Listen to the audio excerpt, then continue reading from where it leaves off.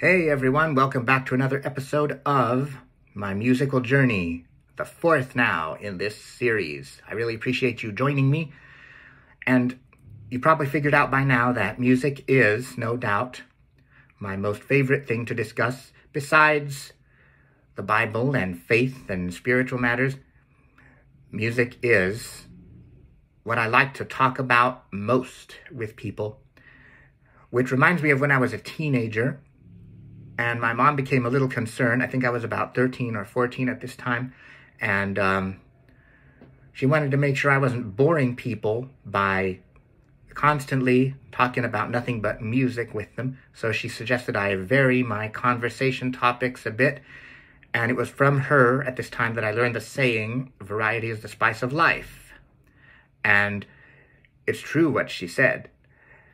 So since I have tried to implement this advice as much as possible. This is why on my Facebook profile I try to make posts on as many different topics as possible. I often post photos taken of myself going certain places and doing certain things, or I also try to throw in some jokes and inspirational writing here and there. I post all my YouTube content on Facebook so that people know it's out there, and I also make a lot of reels now. As of more recently, I started making reels to help advertise this series so that more people can be aware of it. But all that to say, I try to make my Facebook posts as varied as possible, but music still remains my most favorite thing to talk about, and this is why I'm enjoying so much putting out this series of videos, and I hope you enjoy listening to them and viewing them. Now today I want to talk about two specific things in this episode. One is the importance of dynamics, particularly in recording. Now, dynamics are also very important when performing live, but today we're going to focus on how important they are in recording. And here's how I found out about the importance of dynamics in recording. About 2.5 years ago, before I started using GarageBand, my brother and I wanted to launch into recording, so we purchased the Pro Tools program and installed it on a PC we have here. And our first, and probably about our only attempt to record anything serious was, we tried to make the initial recording of my song, Thank You. Now, I believe I left the finished product of that song recorded with GarageBand. I left the link to that in the video description of the previous episode in this series, so you can find it there. And now with Pro Tools, we were trying to record this song for the first time ever. And we managed to do so, but as we were listening to it, my brother said something that, well, he pointed out something that I wasn't really aware of. He said, this song is really lacking in dynamics. It sounds quite samey and monotonous for the most part. And this was kind of hard to hear. I didn't really understand what he meant until we went downstairs later that day to the kitchen where we prepared dinner. And as we were preparing our dinner, we were listening to some music. I think we put on Pandora, and the Zac Brown Band song came on, Chicken Fry, a great country song that I'm sure many of you know, probably one of my top favorite country songs. And throughout the song, he was pointing out how the sound is adjusted on different parts, which makes it interesting. He pointed out how the song, like on the verses, the instrumentation was real simple and quiet and soft, and so were the vocals, whereas things were a lot more full and powerful on the chorus. And this is what he explained, that this is what he meant by dynamics. That this was what the song we were recording was really lacking in. And the more I tuned into detail, because I listened to this song a few times after this incident, and the more I tuned into detail, the more I realized how right he was. And I also began to listen to lots of other music and likewise realized how important dynamics are to well-produced music. So therefore, I try to apply this very same principle henceforth on the recording of my songs. I usually keep the instrumentation very simple and soft on the verses and the vocals as well. And then I come in more strong and full on the chorus with more instruments, more vocals, etc., etc. So this has really helped improve the quality of my music, and I know that for those of you who are just barely launching into recording, this is something really good to take into account. When you listen to music, really try to tune into detail, especially in regards to dynamics, and you'll find out how much you can learn that will really increase the quality of the music you're making. So having mentioned that, I want to go on to recording vocals. Oh, but before I do, I want to mention that I refer to GarageBand a lot because this is the recording app that I know how to use best, since it's more accessible for me, since I'm blind and need to use a screen reader. Now, if some of you viewing this video are using different apps, that's great. That's fine. I'm sure there are still things you can get from these videos which will help you in your recording, regardless of the app you're using. But I'm just explaining the reason I'm always mentioning GarageBand, because it's the app I know how to use best. Now, moving on to recording vocals. I used to use an external mic that I would hook up to the iRig. The iRig, I mentioned what that is and what I use it for in the first episode. You can go back to that if you need a refresher or if you haven't heard it before. But eventually that mic gave out on me, so I decided to check and see if there was a built-in mic on the GarageBand app in iPhone, and I was very happy to find out that there was. And I was pleasantly surprised to find out also that the sound quality of this mic on GarageBand is far better than that of the mic I had previously been using. It's really clear, and it doesn't pop, so I don't need to put a pop shield on it like I had to with the external mic. That would have been pretty hard anyway, to put a pop shield on the screen of the phone. So thankfully, I didn't need one with this mic in the GarageBand app. And this is really great, especially when you put effects on the voice. This is another thing that I think I mentioned in the earlier episode. I think it was the first, how important it is how important I found out it is to put effects on the voice. This is something I really didn't think was so important in the beginning. This is another thing that this first song that my brother and I were recording was seriously lacking. Effects on the voice, because I just didn't think it was necessary.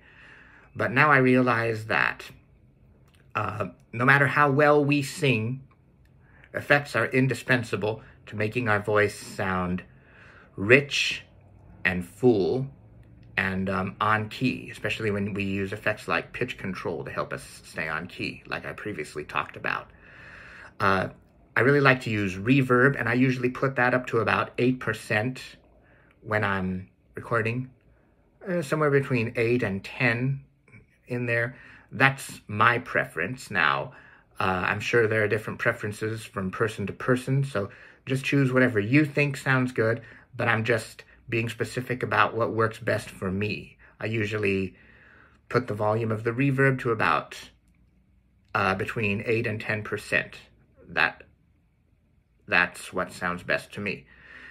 Now, when I turn on the monitor, so that I can hear myself through the headphones, as soon as I do, there comes out a bit of a fuzz sound, kind of like an old cassette tape does when, or it used to do when you turn it on. I'm sure some of you, or most of you, remember what that sounded like.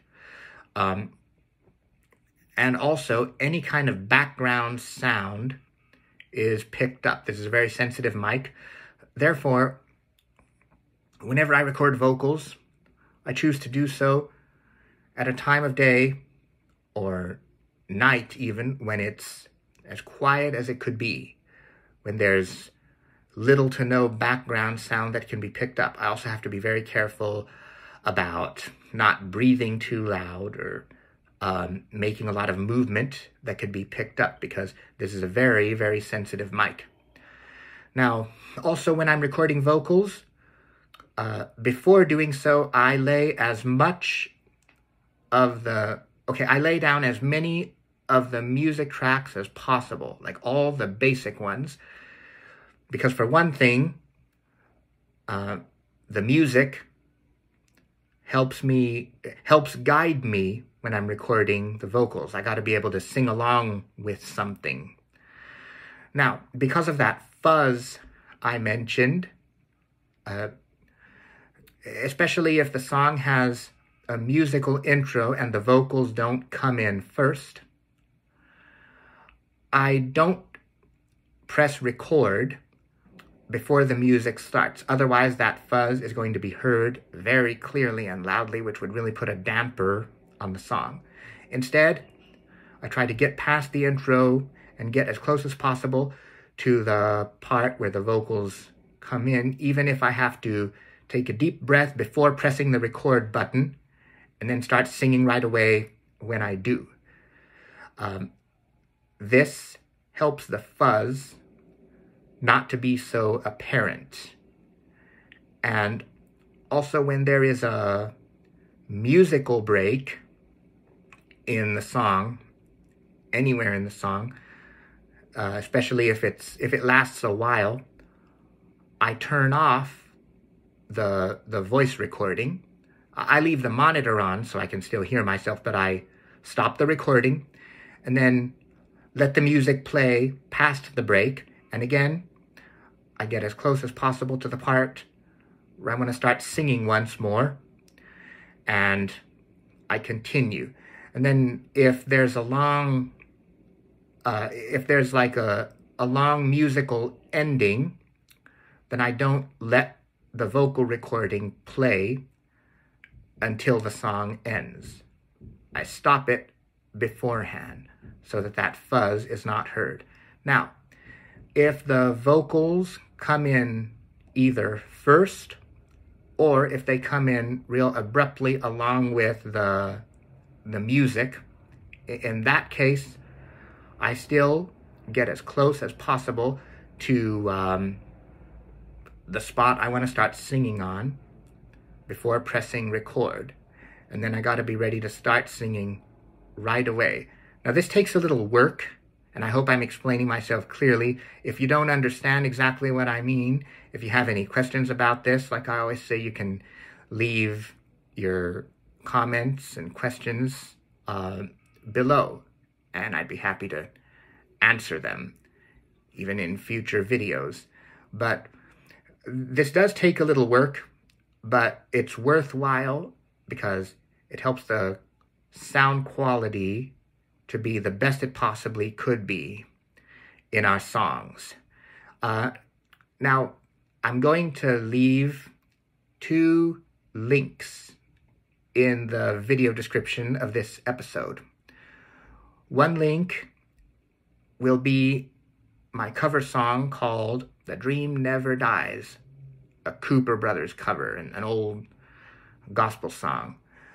Now, I'm leaving this to demonstrate the following. Now, this recording was really good overall, but just one thing I realized I could have done differently is that I turned the voice recording on a long ways before the music started, so you hear that fuzz for quite a while, for several seconds, before the piano and the vocals enter in or come in at right about the same time. I want to just demonstrate that as something I learned to avoid doing for next time. And then the other link I want to leave is to another cover song I did where I got it right this time. It was another song where the vocals and the piano come in right away, but I pressed record like a second or two before I was to start singing, and you could hardly hear the fuzz, just very little. So the first example, The Dream Never Dies, was an example of what I wish I could have done differently, and the second example is of what I did right. So I hope you find this understandable and helpful. And I hope you've enjoyed this video. That brings us to the end of this episode. But I look forward to hearing any comments or insights you want to write about. And also, if you've enjoyed this video, please put a like on it, comment on it, share it on social media, and subscribe to the channel if you haven't already. Looking forward to seeing you next time, and thanks again for joining me. Bye now.